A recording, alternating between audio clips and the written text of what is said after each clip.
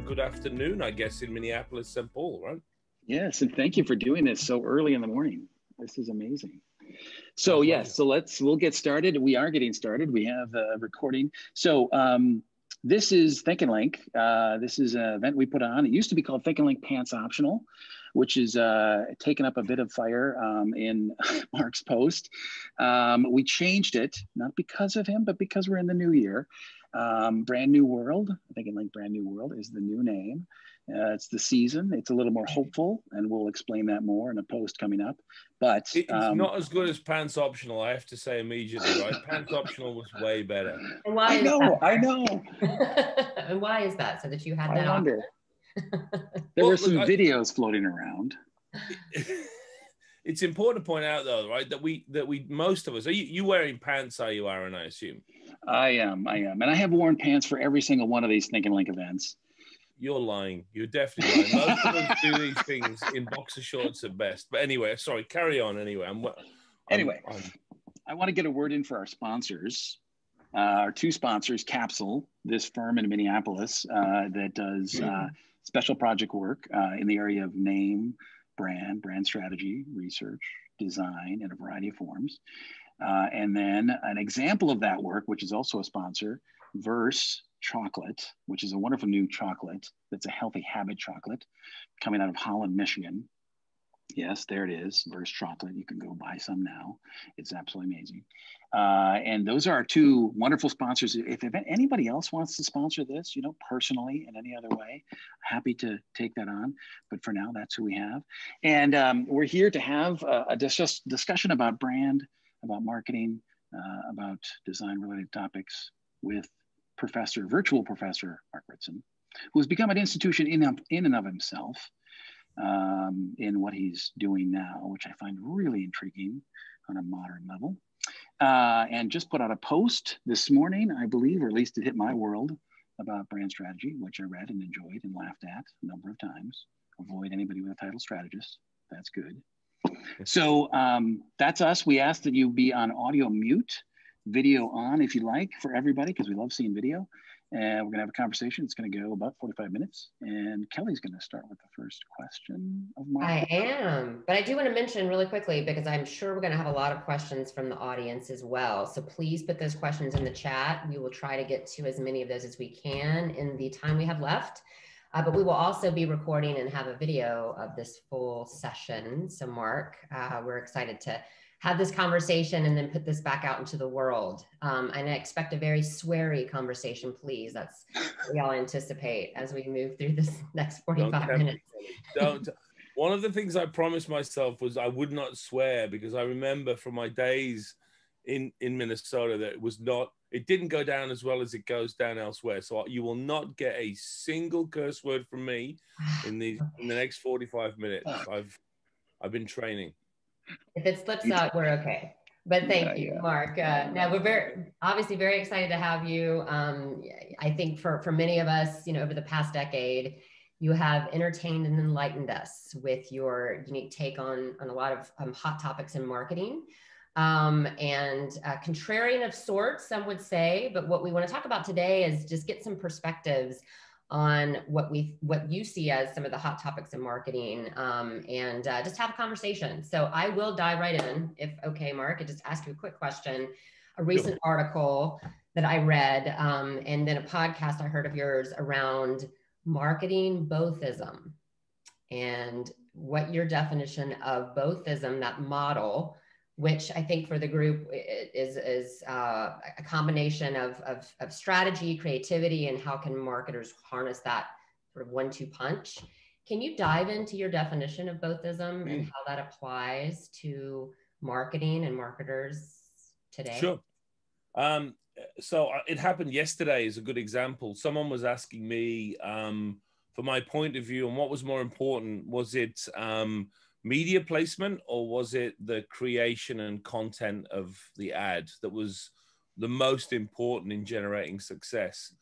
And I politely said to that person that the question was stupid, because it was clearly a case of both being important, right? If you have shitty media choices, great creativity isn't going to work, and great creativity is the big driver behind advertising effectiveness, alongside good media. And so that's a good example of bothism. We live in an age where, especially in marketing for some reason, it's about whether you do short-term, bottom of funnel performance marketing or top of funnel brand building. The answer, obviously, is you do both. You do long and short. Digital or traditional is possibly the dumbest question in the history of marketing, right? Yeah. Digital or traditional, right? Neither term means anything, given that everything is digital anyway. But again, the answer is both. If you want to, if you look at any piece of research ever, including the research of Facebook and most of the TV companies, Facebook works best when twinned with television. You get a catalytic impact. You need them both. So bothism is just my attempt to point out that you really want both of the two things that we try and separate so often these days online. And people like, what's a good example? Gary Vee, who I regard as useless, are a perfect example of someone who espouses one side of the coin, and it serves him very well, but it's not good for brands to think that way. So yeah, bothism means try and do, it's not A or B. It's not even A plus B, it's A times B. The two together produce the best results, and they inevitably do. That's right. That's good. So it's achieving really equilibrium, if you will, a balanced approach. Right. Thank you. Yeah. That's great. Thanks, so Mark. I need this. So when this goes way back, we get historic. I can't help but do that. But after taking your class, this is pre-internet. This is 97, not pre-internet. Pre-internet. Really, but it was, Right. Just to be clear, you didn't have gray hair. I didn't have gray hair. And we got together and we, a number of times. Not romantically, we should make that clear. We should make that clear. No, we don't need to make that clear. No, and I was so enamored what was happening to the internet and what that was. I got into the thing like, it's going to be everything. And you said, no, really, it's just going to consume everything. It's going to consume all the other mediums out there. Do you ever go back to that article or back? Because you had just written something about that, and go back and look at your historic stuff to see if it's come true. Because part of as a pundit, you have to look into the future like that. Yeah, no, I do remember that. First of all, I remember you being very passionate about it, which sounds obvious now, but at the time wasn't. It was 25 plus years ago, whatever it was. And I do remember my own argument, which was that, it became the medium by which everything else went through. I think, obviously, it's kind of a bit of both now, isn't it? You know what I mean? It's I think it became really with digital media, that's when we saw the full fruition of it. When we were talking back in the 90s, it was it was the internet, the existence of the web that was the thing we were discussing. I think it was only when we got from that stage through the social media stage, organic social media, which was, in my opinion, ridiculous, right? I mean, that was when I really started to lose my mind a little bit. And that was probably about 10 years ago now. If you remember, Zuckerberg had been talking about how we weren't going to do advertising anymore. What was going to happen was people were going to be friends with brands, organic social media, conversations. There's a lot of people still believe that's the case, right? And it was never the case. The reach was never there.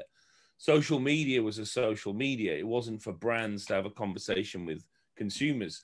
The Oreo dunk in the dark, remember that from the Super Bowl, was possibly the dumbest moment in the 25 years since we last met, right? Because so many people believed that tweet during the Super Bowl was some kind of revelation, and it reached literally less than 0.1% of the ads that were running on the TV show. Yeah. And yet when you read Advertising Age, even, the Wall Street Journal the next morning, they were claiming that Dunk in the Dark was, had won the internet. So I think that was bullshit. I think when we got to what I would call digital media, so not organic social media, but essentially using Facebook or YouTube as a traditional media source, running ads, that's when you got to the place where I think a proper revolution occurred. And as we now know, 50% of the money goes on it. So yeah, I remember it well, but we were, at the time we were debating whether the internet was going to change things. You know what I mean? It's come on so much. It's hard to even know what is the internet now, right? I mean, yeah, exactly. It's everything and everywhere. And the fact that we're having this call with Australia, you know, this is absolutely amazing to me that this is, to look back on that. I don't want to steal the whole show, Kelly. So no. I've got so many questions. I know we won't get to, and there are a lot showing up in the chat, but quickly, Mark, to staying in the theme of digital and marketing in this digital age. And again, something I'd read that you had discussed with regard to, you know, current senior expert marketers, either looking for jobs or are transitioning to new roles, and knowing that digital is a critical part of the marketing playbook, but it's not, and you've said this, not the playbook itself. Can you share a little bit about the current role of marketing and a marketer in this digital age? And better yet, you know, whom are they serving as a practice, as they practice their discipline? We think about digital and how that is woven. It's a key question, Kelly, and you asked it very well in the sense that marketers in a digital age, I think, is the right way to think about it. I think the minute we get digital marketing, we enter a much more difficult territory. And the problem with digital marketing is it's inherently tactical. And I'm often quoted a lot and say, oh, you know, Ritson's against digital. He doesn't think digital. None of which is true. I think digital has clearly a massive place in all of this. And if you wanted to say what it would be, it's approximately half the tactical impact of communications, right? For example. So digital by its nature is the tactics we use, which are quote unquote digital. Come back upstream with me though. What marketers have to do before they do tactics is strategy. Yeah. Strategy and tactics are not the same thing. They're connected, but strategy is about answering the key questions that will direct the tactics. It's the generals at the top of the hill planning where the soldiers will go before the soldiers go. Right. And I don't see any role. When someone talks about digital strategy, I know we're in a place of stupidity because no such thing exists. The car is in front of the horse, right? We're going to do digital tactics, but strategy is strategy. And putting digital in front of it tells you that you don't know what you're doing. Now, you can have a digital marketer, but that marketer is relatively junior and is relatively wrapped up in tactical stuff, right? And again, nothing wrong with that. But what we're seeing right now in many places is those digital marketers who are now in their 30s are trying to swim upstream, earn more money, become more strategic, become more senior, but they're hanging on to the D word. And I have to be honest with you, they know very little about marketing and a lot more about digital. And that's not a bad thing because, you know, God knows I'm making money out of training them. And I welcome them coming up, by the way, because, you know, if you don't have digital tactical skills, it's pretty hard to be any good these days. But you do have to drop the D prefix to come and do marketing properly. And that means strategy. And just to finish our, you know, trilogy, tactics is the tip of the spear. Then there's the strategy. And before strategy, there's the diagnosis, the understanding the market on which the strategy is based, the battle plan, the strategy, then the troops. And for me, the answer to your question is those three things are what a good marketer does. Understand the market, develop a strategy, execute tactics off the strategy. What we see, I would say 6 times out of 10, is no real focus on diagnosis, absolutely no strategy at all. And even when we get to tactics, a almost total focus on communications and ignoring the other tactical levers. We see very little discussion of price anymore within marketing, product development, distribution, and an almost total obsession with comms and digital comms, which if you think about these 3 phases and the fact that comms is a quarter of the 4 Ps, as McCarthy would once have said, then we're talking about 8% of the total marketing mix. That 8% of marketing, comms, and the 4%, you know, the half of it, which is digital comms, occupies about 70% of our conversation. and we miss all the other parts, which for me is a tragedy. Yeah. I add on top of that the fact that it's a shallow medium. All the things related to it is generally delivered through a screen of some sort. You know, it's not as human connection kind of form, right? But it is effective. Don't get me wrong. I mean, as a 4% in the overall marketing journey, it certainly has its place. But, you know, what's happened to pricing in our conversations, you know, as marketers, what's happened to strategy, what's happened to segmentation? These are rich conversations. And we just don't got your next marketing conference, virtual or not, count how many sessions are on about comms and how many are on about other things. Yeah. And it's ridiculous. No, that's a great point. And if I may, Aaron, Mark, just continue really quickly, because this is part of, again, hot off the press, an article you'd written around brand strategy and what you called the 3 axioms, and then the 3 questions you would ask associated with that. Yeah. Talked about diagnosis first, and then strategy in terms of choosing what you will not do. Could you go a little bit deeper into that, or just give some additional perspective? Please? It's a big one, right? It's a real big one, Kelly. So axioms is a fancy way of saying there are 3 things I think you need to be aware of when you're doing strategy, right? Before you actually do strategy. We've kind of talked about 2 of them. Put the tactics down, super important. You can't have a Facebook strategy, so put Facebook and all that other shit down. Step back to the strategic questions. Build it on diagnosis, which you've already talked about. That's another axiom. And then, you know, for me, I think this I don't know how to describe it, but this inherent focus on strategic thinking really demands that we ask these 4 questions, 3 main questions really, before we do anything else, you know. And the first question is who we're targeting. The next question is what do we stand for? What's our position? And our final question is what's our objectives? And that's it. That's all we're talking about. We get a lot of people turning up, you know, with, brand strategy, marketing strategy, and even worse, I'm a strategist, right? My experience of strategists is that they know nothing of strategy, right? There are certain flags you'll see on LinkedIn. Anyone who refers to themselves as a strategist is the opposite of strategy. It's almost as bad as being an author, putting that on your LinkedIn title, or using a verb. That's the ultimate one, using a verb in your LinkedIn title, thinking, doing, challenging. It means you're useless, okay? So my point is that, you know, brand or marketing strategy has these axioms that drive how we do things. And then if you boil it down, what is a brand strategy? It really isn't that complex. It's who we're targeting, what's our position, and what are our objectives, you know? Those are the key drivers of the process. And the axiom that surrounds it the most, and the one I learned from the strategy people, and it took me a long time to learn, is strategy is what we do not do. So when you answer these questions, who are we targeting? What do we stand for? What's our objectives? The classic mistake is to try and do everything or try and do too much. And one of the Americans have added relatively little words to the English language of any value. Okay. I would say hot dog. I would say motherfucker, but I'm not swearing, so I'm not going to use that word on the podcast. And the other one is choiceful. Okay. Choiceful. It's an abysmal word, but my goodness, it's a great word too. Because choicefulness suggests that you've made choices. You've decided what we're not going to do.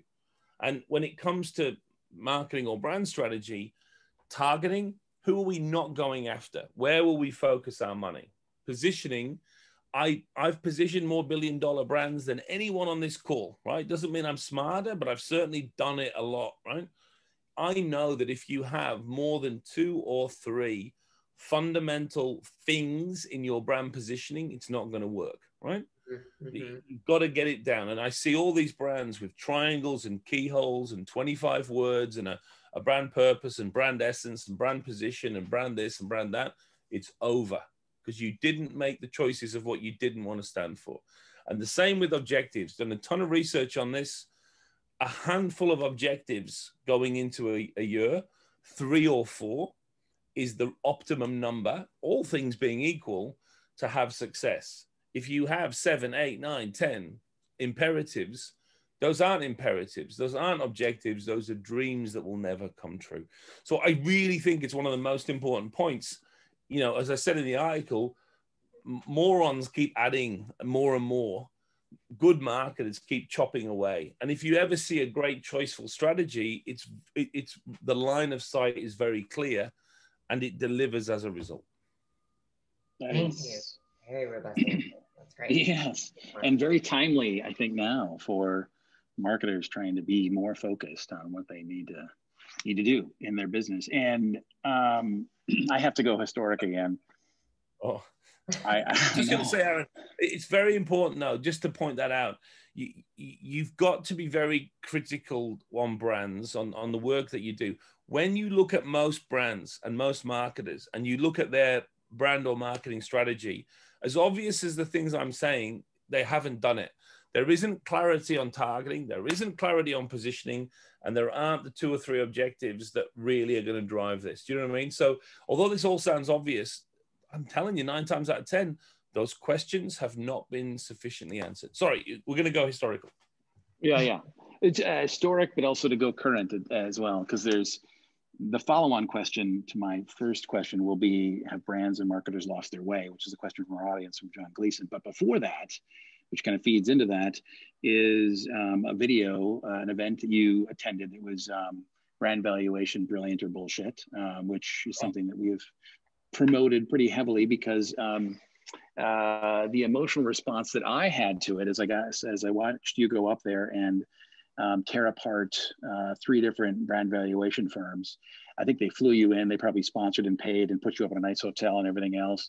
And then you just crushed them. And I had a fight or flight instinct. I think the flight was more like I would have just, if I was on that panel and I was one of those 3, I would have just walked out of the room. I was just like, I can't do that. Then I watched them try to counter you. The last guy came pretty close. I don't remember what his name was. And I think he was the one that started the one at Land. The Interbrand guy, yeah. The Interbrand guy was pretty good. He was pretty good. He had a good argument, but fairly good argument for it. But he had crushed them before they could even get started. And the one guy was like, well, I'll address Mark's comments in the question and answer. Like, sorry, dude. You lost. Anyway, what is your view on brand valuation?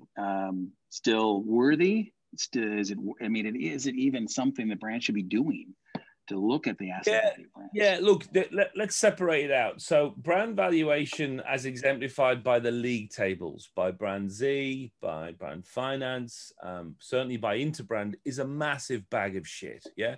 A total bag of shit. And to explain Aaron's point, whenever you produce a league table, every lazy marketing journalist goes, ooh, you know, that's number 1, and that one's gone up 3 places, and that one's gone down 2 places. And the league itself, the table, the numbers is horseshit.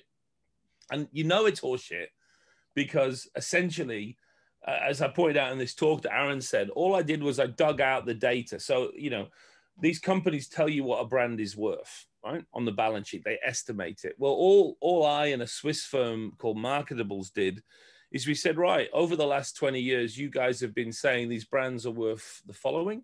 We've looked at every instance where a brand was sold in the year that you put a value on it, and none of you have got within 300% of it in some cases, right? On average, you know, and it's like a real estate agent say, I'm going to value your house, and I'm either 100% off, you know, it's worth $500,000.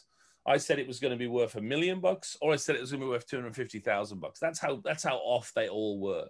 So the league tables are all horseshit, right? They're just a PR pile of horseshit, and it's pretty easy to demolish.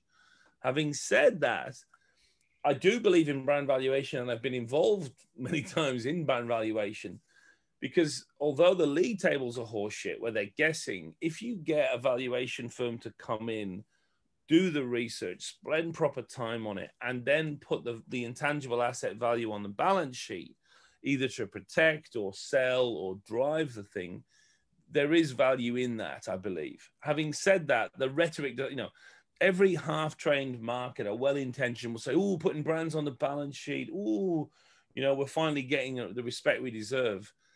Go and look at the league tables between Brand Z and Interbrand, the 2 big ones. We cannot agree within $100 billion what Google is worth. You know what I mean? So it's a bit of a big pile of rubbish, in my opinion. The theory is great. The theory is great. The practice is bullshit. That's funny. So you bring up Google, which is a great one because we're on the book tour, the Physics of Brand book tour, and we go to Google and they sit down with the brand leadership team. And the first thing they say to us is, we don't have a brand. Google said that. Google said that. We don't have a brand. And I'm like, well, that's an interesting statement in itself, right? I'm like, and the argument was, I think, that that they are the plumbing, right? They are a good portion of the internet, right? And so therefore they don't have a brand. And I sat there and I'm like, oh, that's interesting. Whoever said that to you was an idiot, right? They, for about 100 different reasons. I mean, you can make an argument. Yeah. I don't believe in it. The brands are becoming less important, right? I mean, my mate, the great Scott Galloway, is continually saying that brands are becoming less important in the information age. I think that's horseshit too. But anyone from Google who says we don't have a brand is, they maybe want to find out why they've upped their advertising brand building spend by about, $300 million this year. Well, either it's not working or the person who said that has no idea what they're talking about, right? Right. Nonsense. That's great. So, Kelly, I'll let you take it over. I would just love to there was a question. I think it's Ozzy or Azzy. I hope I'm not butchering your name, but it's a great question. I think we have a lot of entrepreneurs on the call today, Mark, who are thinking, okay, this big brands, big budgets. I'm a startup or I'm a marketer for a startup who don't have the access to those resources per se, certainly early in the lifetime or the life of the brand. And they rely on building communities organically, right, rather than through paid media. So how would you recommend, or do you have some thoughts you could share on startups, marketers working for startups? How do they manage? And is there a different approach to brand strategy in this marketing a brand based on that lack of resources that you could share? Yeah. So there's two things, like good news and bad news. Let's do the bad news, which no one ever says in America on this particular point, but it's super important, right? I get this question a lot, especially if you go and give a talk about brand building and you talk about, you have to have excess share of voice. You have to spend across many channels. You have to maintain your presence in the market. And people with small brands say, but I haven't got the funds to do that. Mm-hmm. I can't afford to do that stuff. What do I do? And I always say the same thing, which is you stay small. You stay small, right? Let's be very clear about this nonsense, which comes out of America about David v. Goliath, the small brands, right? The small brands are more agile and D2C and they're beating up the big brands. What utter bullshit, right? There is still that belief that, what's the razor brand that everyone harps on about that Unilever bought? Do you remember, Aaron? What's the razor? Which one? Not Harry's. No. Which one? Not the one that ran the commercial or had the video at the beginning that was like extremely popular. Dollar Shave Club. Dollar Shave Club, right? There's still a belief that Dollar Shave Club somehow beat Gillette. No, they didn't. They still haven't made a profit, right? There's D2C nonsense that goes on. Small brands stay small. That's just the way that it goes, okay? You never actually, very rarely do you see a brand break that myth. The most important driver of effectiveness when it comes to brand building, what's the number one driver that makes your branding effort successful is you're already a big brand. Not what you're spending, but you've already built tremendous physical, mental availability and you're leveraging that in your communications. Never go past that part, right?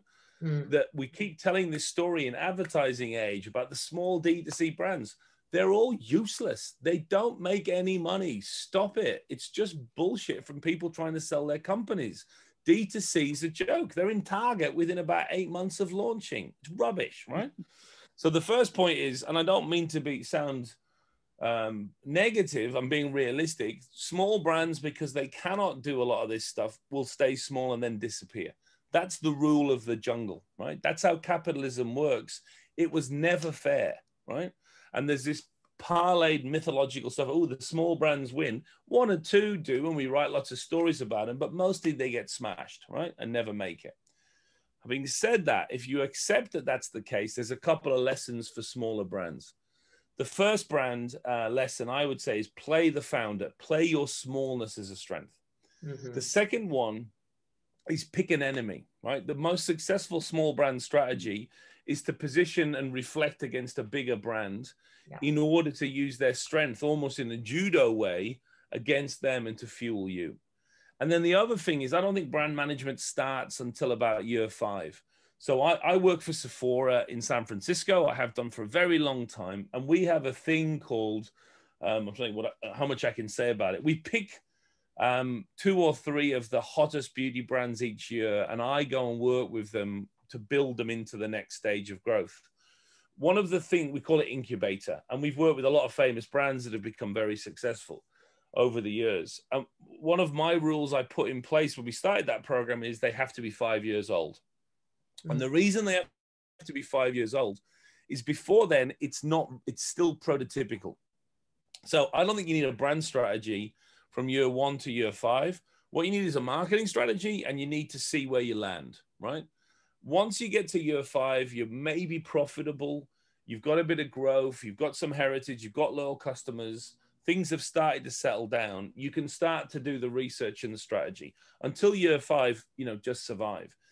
And that's important because, it's like having kids, right? We all have kids thinking they're going to be doctors and nurses, and mine have all turned out to be criminals and minor criminals and so forth. And it's a bit like brands, you have this vision for what a brand will be when you launch it. But if it is successful, it finds its own way. And it's only once it's found that way that you should do the branding thing. Don't do it too early. You know what I mean? It's a mistake. Okay, so it's more small tactics. So mass targeting, test and learn, build awareness, and then make a shift as you move through. Be flexible. Be flexible is the key point. One of the brands I discovered that I encountered when I was in Minneapolis was Belvedere, and Ed Phillips was launching Belvedere and came to my class in '96 to talk about it. About a luxury vodka, and I and my whole MBA class thought he was a lunatic, right? You couldn't have luxury vodka. And then weirdly, about 18, 19 years later, I was working for Moët Hennessy when we acquired Belvedere, and I had a drink with Ed 20 years later. So he'd been in my classroom launching this liquor brand, and then here we were in Paris having a drink, and he didn't remember me, but I certainly remembered him. And one of the big lessons was he had this vision, but it went somewhere else in order to become successful. So give it, just like children, give it a bit of flex and let it find its way. Don't be too structured at the start. You're not P&G.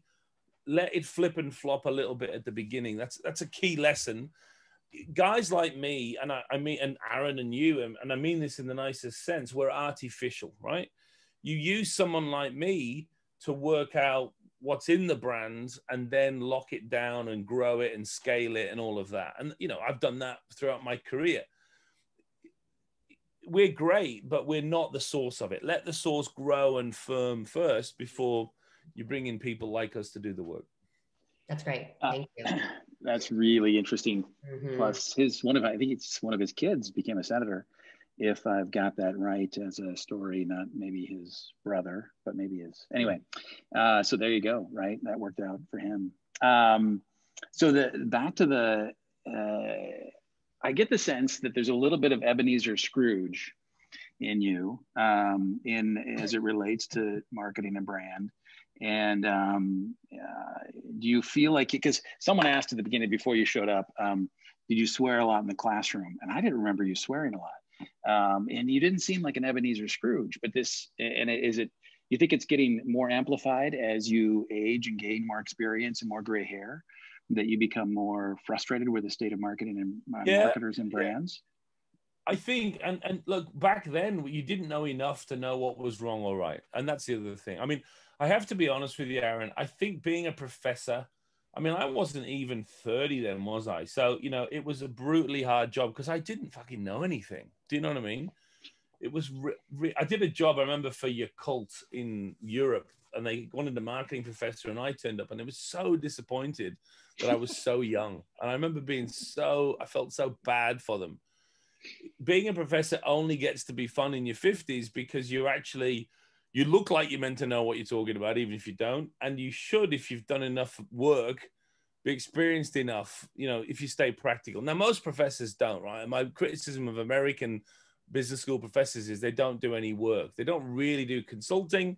They ask about, and they're the reason American business schools are a bit stuffed now, right? I adore American business schools. I went there deliberately in the 90s because I loved them and I adored them, but they're in deep, deep shit because the professors aren't practical enough, you know?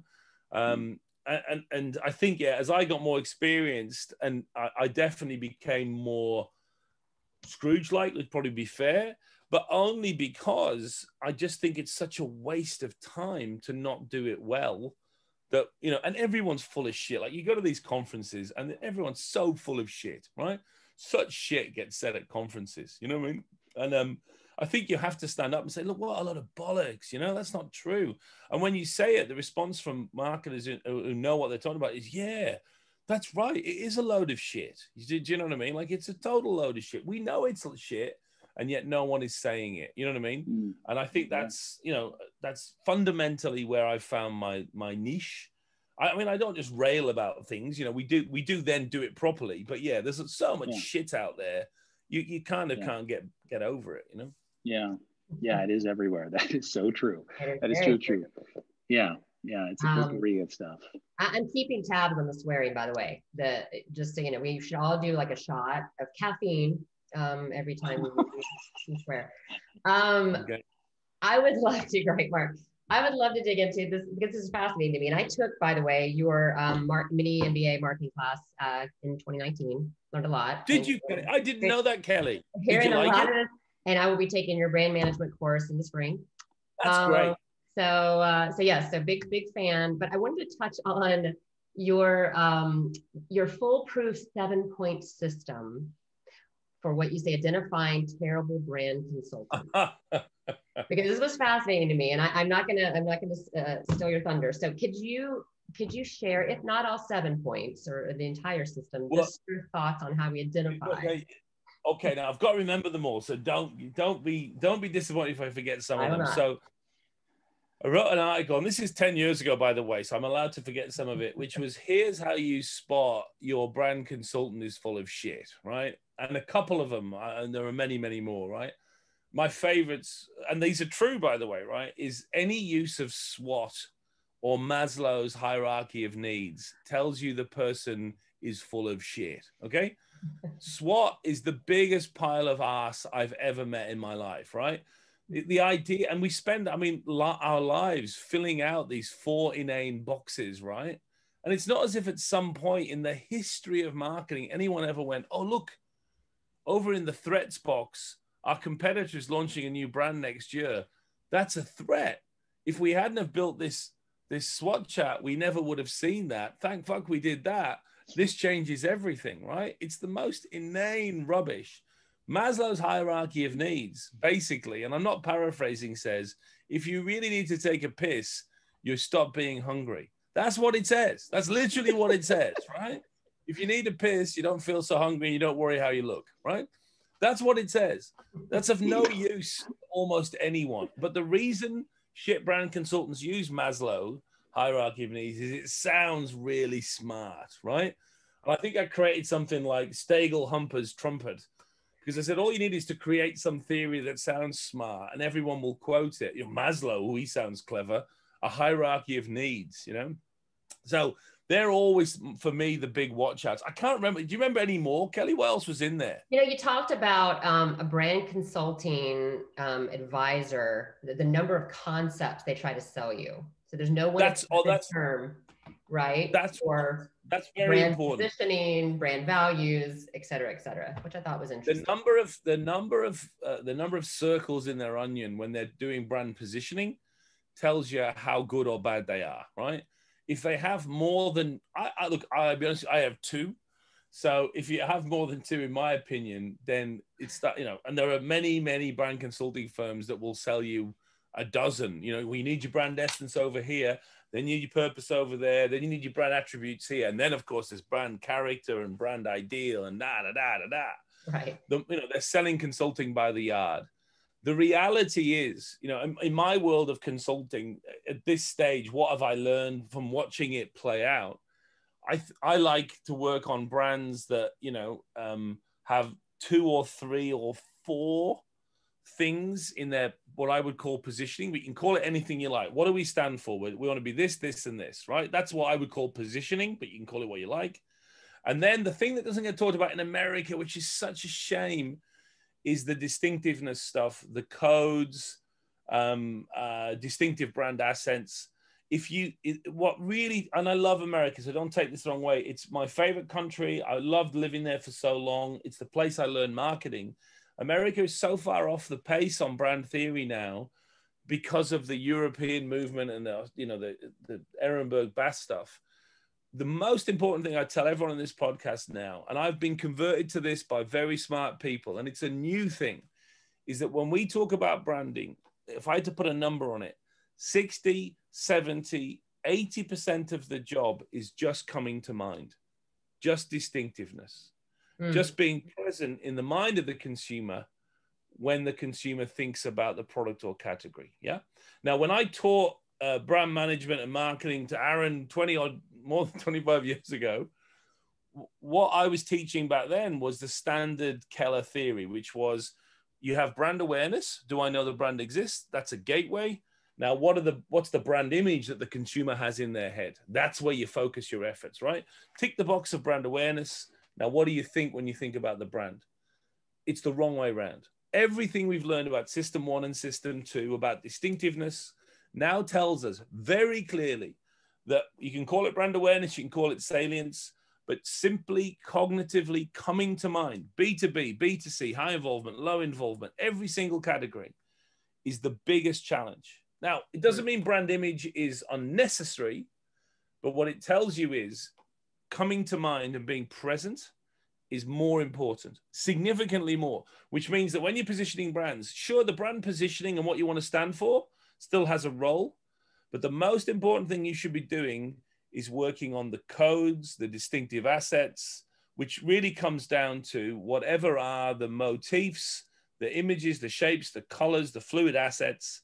And again, only 4 or 5, be choiceful, that bring the brand to mind and make the brand look like itself. There's nothing I've learned more important than that. I was on a call with Duracell night before last, and they are absolutely on it. And most of the call was about what are the codes of the brand, and a little bit was on the positioning, but most of it was on codes and how we drive codes.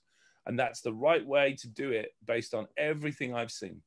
That is an important acknowledgement and shift. So thank you for sharing that, Mark, because I had read that and I was curious, Aaron, actually, how what you heard back then, 20 years ago, and what, Mark, you're saying today in the courses that I'm taking. And there's a shift, there's an evolution. And thank you for sharing. Yep. It's very helpful. Yeah, and nice getting Kahneman in there. That was nice. System 1, system 2 was always good to have Kahneman. It's a big theory, Aaron. It's a big theory. If you read system 1, system 2, it's a metaphor, but it tells you a lot about the way we decide. You know, for everyone that's listening, system 1 is the reptile brain. We make, you know, this morning if you're walking to your office, someone said to you when you stopped off for your coffee, do you want a cappuccino or do you want a latte? And you said cappuccino. You have no idea why you wanted cappuccino, but you said it and thought it with certainty.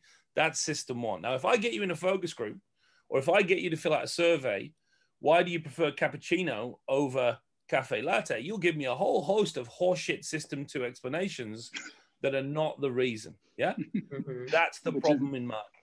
That's the problem right now. You think they're the reasons. They aren't the reasons. It just came to mind. Yeah. I mean, just using the word reason messes with it, right? It isn't a reason, right? It's just, it's there. It hits, right? Yeah, it is. That's right. It's a whole field of understanding that is definitely in the last 20 to 25 years since you were my professor. We've advanced a lot of knowledge around that, which is really fascinating to see. The other one I want you to pick on a little bit, even though we don't have a lot of time, and I do have to announce our next shows coming up, but is humaning, which came out of, I think, Mondelez or somewhere else out there. Yeah, no, it's Mondelez. Yeah, it's the CMO of Mondelez. It's possibly the biggest load of bullshit I've encountered. in the last few years. I wrote an article about what a load of bullshit it was. Mondelez want to change marketing to humaning, right? And I wrote an article and I said it is a big load of bullshit, but it's not the biggest load of bullshit in marketing. There are many more things that are much bigger bullshit, but it did make my all-time top 10 at number 9, which is pretty hard to do. So yeah, it's worthy just to study something so stupid. And can we talk about that for 1 second, Aaron? The reason that one of the many reasons it's so stupid, and a very important point for marketers again, is it's because Mondelez have made the ultimate mistake of thinking that their brand is important, right? It's important to them, their little chocolate bars and their little finicky little things, right? They work on it 8 hours a day. So, Cadbury's very important brand. When you swing things around and see it from the point of view of the consumer, which is what marketers are meant to do, what you discover, the first thing you discover, your brand is absolutely a tiny, tiny, tiny thing, right? And no one gives a shit about the brand. Now, that's not a negative thing to say. That's the realistic thing to say. All this horse shit about brand purpose,